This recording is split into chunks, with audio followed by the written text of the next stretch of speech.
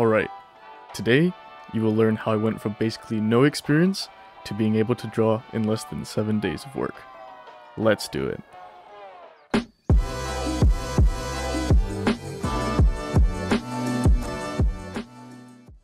It all started out on a lazy afternoon scrolling through Amazon when I came across drawing tablets. I've seen people create amazing art with them, so I ordered the cheapest one I could find. It came with the basic drawing tablet, pen, and glove. I immediately went to go set it up so I could use it. But then I realized there was one minor inconvenience. Wait, I don't even know how to draw yet. I had to learn how to draw first. So Michael went to Michael's to pick up some supplies. Excuse me? Yeah. Is this a section for sketchbooks or? Aisle 68 on the other side. Alright, thank you. You're welcome. Jackpot. $15? Oh my god, dude. You know how many chicken nuggets I can get with $15? Now, I had a sketchbook, eraser, and pencil. Plural. I was ready to start. I didn't really have a goal in mind, so I drew 3 things with my current abilities. A human figure, portrait drawing, What is that? Wait, and a cute style panda. These drawings are so bad. I got a lot of work to do. So after watching many YouTube videos and online presentations, everyone starts with the basics. Drawing shapes. Being able to draw circles, ovals, squares, rectangles, and triangles were essential to building that foundation. I was pretty comfortable with everything but circles and ovals. But after another 30 minutes of practice, I was seeing an improvement. I'm definitely seeing improvement already. Next, we take our shape-making skills we just learned and apply them to everyday objects.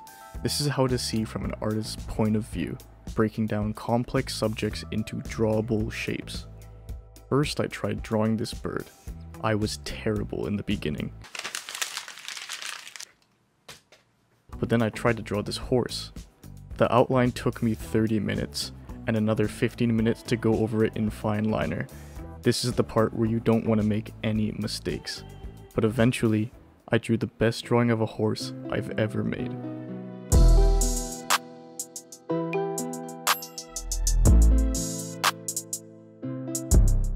I'm amazed how this came out. Next up, shading. Shading allows us to create perspective and depth to our drawings. It makes our drawings more realistic and stand out more. First, I created this sphere. The trick is to hold your pencil like this, and use your whole arm instead of your wrist, controlling the pressure of your pencil to make shading lighter or darker. I wasn't happy with my first attempt, so I tried one more time and ended up with something I was proud of.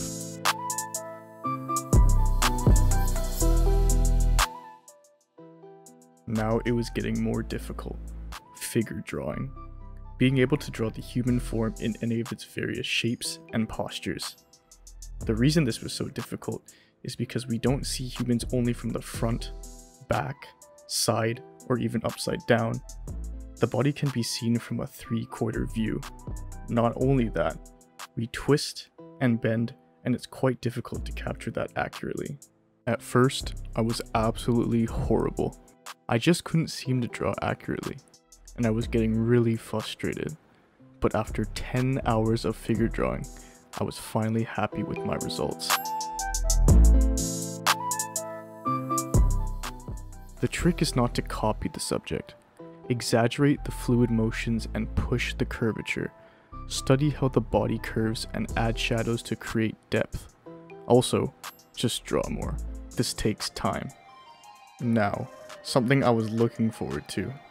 Drawing in a cute style. First, I practiced drawing a boy and a girl.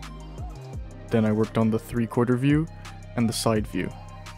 Once I was comfortable getting the proportions right, it was time to mix up the features.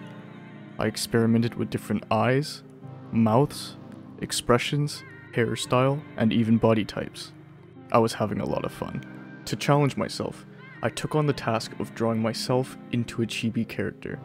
After 4 hours of practicing and 40 minutes of drawing my own character, I was done. I did it. What the?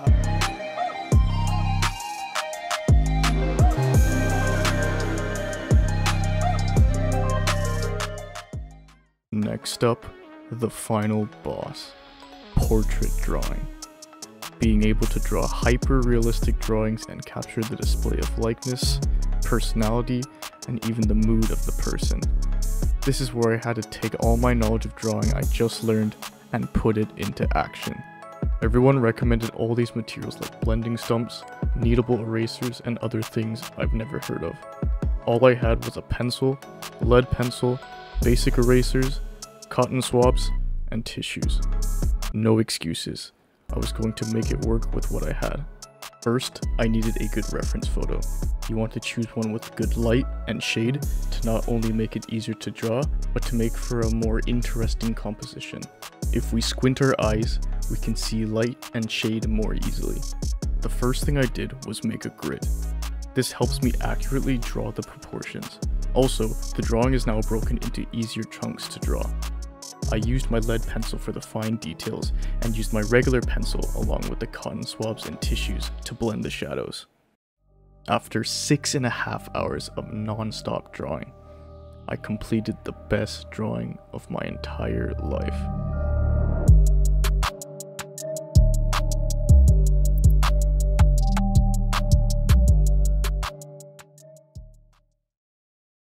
And that is how I learned to draw. Hopefully this gave some of you guys some inspiration that just with a desire to learn, you can accomplish anything you set your mind to. Leave a like and subscribe if you enjoyed or even learned something from this video. It helps me immensely. With that being said, remember, don't let your current situation define your final outcome. Discover your curiosity. Stay safe, guys.